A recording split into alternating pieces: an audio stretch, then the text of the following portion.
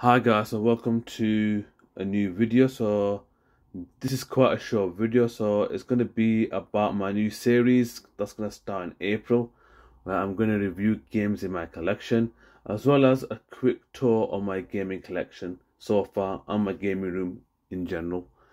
So at the moment I do collect modern day games.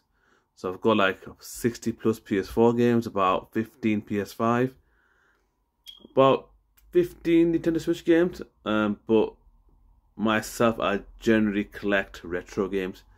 So this is my retro collection so far. It's not as big as many YouTubers, but I am trying to get to that level. So I've got, as you can see, I've got some PS3. Some are sealed, some are loose. I've got loads of Vita games over here. PS1, Dreamcast, DS, and at the bottom my PS2 and Xbox collection. So guys, I'm going to see you in April. If you want to see more content like this, please comment and subscribe. Anyways guys, until next time, and see you in April.